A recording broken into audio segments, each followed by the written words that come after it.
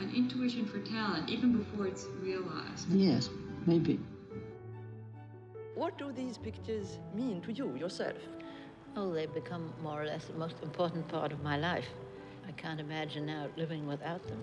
She'd carved out a niche for herself, and she filled it. She made it as a collector, and as a kind of collector that never quite existed before. She wanted this art as a mirror for her own strangeness. I think sex and art went absolutely hand in hand in her brain. She was talked about as such a slut for doing the same thing that all the men around her were doing. Peggy is a sort of model for the liberated woman.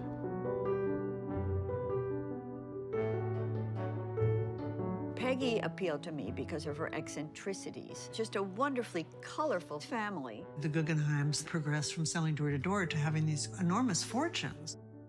You must have been extremely shocked when your father died on the Titanic. Yes. She actually helped artists to leave Europe to the United States, so she very much saved artists. You could have wound up in a concentration camp. Yes, I know that. She managed to put together one of the great collections of modern art for the almost laughable sum of $40,000. Some of these prices are subjective because they're so rare. You're talking billions of dollars. My father showed with her. My mother showed with her. She was a big part of their lives in 1946, when I was 3. I first met Jackson Pollock, and he was working as a carpenter in my uncle's museum.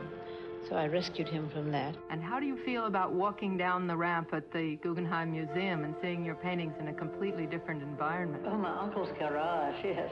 But it looks like a garage, doesn't it? I think if he saw this now, he'd turn in his grave. I came to Venice, which I'd always adored, which had been my dream city. Did you feel it was a crazy life? Definitely, yes. It was all about art and love.